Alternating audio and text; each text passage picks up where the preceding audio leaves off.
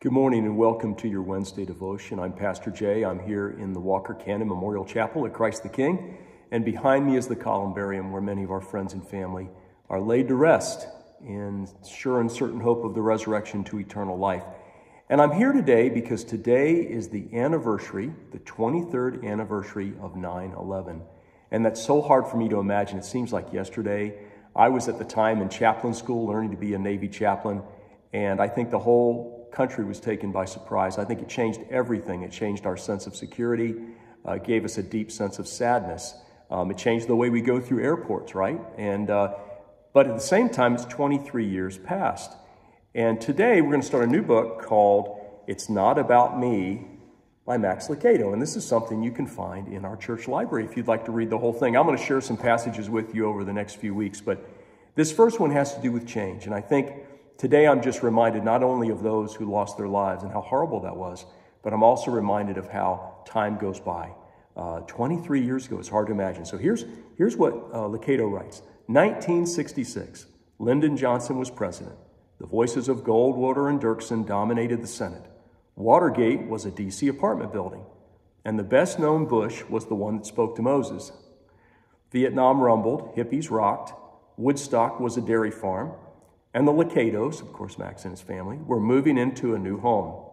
LBJ soon moved back to Texas, and Watergate snake bit Nixon.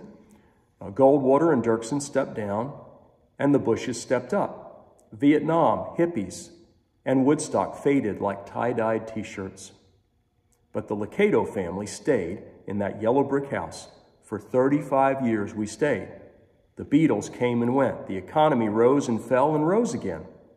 Much changed, but there was always a Lucado living in the three-bedroom house just off Avenue G. Until today, as I write, movers load 3 decades of family life into a truck. The mailman is peeling Lucado off the mailbox and stenciling on Hernandez. The vacating was bound to happen. It had to happen, but it's hard to see it happen. Change, like taxes, is necessary but unwelcomed.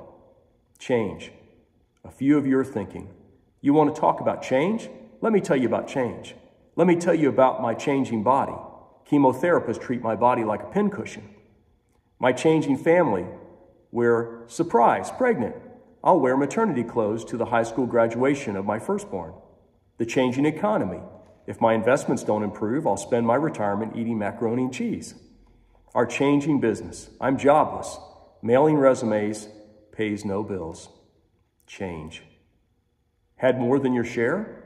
Wishing you could freeze frame the video of your world?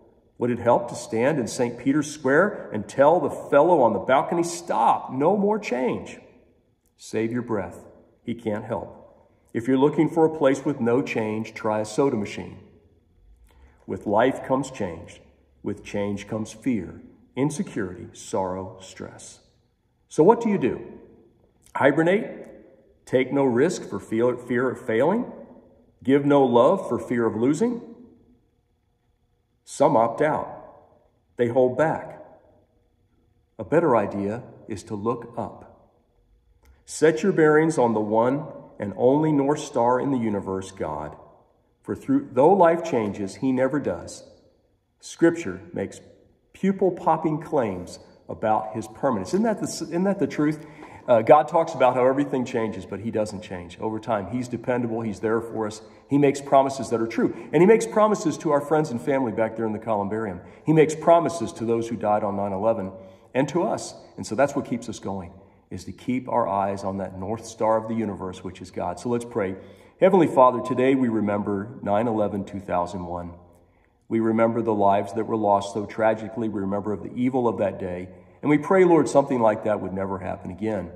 We also pray, Heavenly Father, that you would remind us that through the change in our lives, through all the struggles and the good times and just that sense of 23 years passing like a day, Lord, remind us that you are there. Remind us to keep our eyes on you, that you are our hope, that we can deal with change in a positive way and be your light in this world. We ask you to bless us today, O Lord. Make us people of confidence and peace. Make us a light shining in the darkness. We ask it in the name of Jesus Christ, the light of the world. Amen.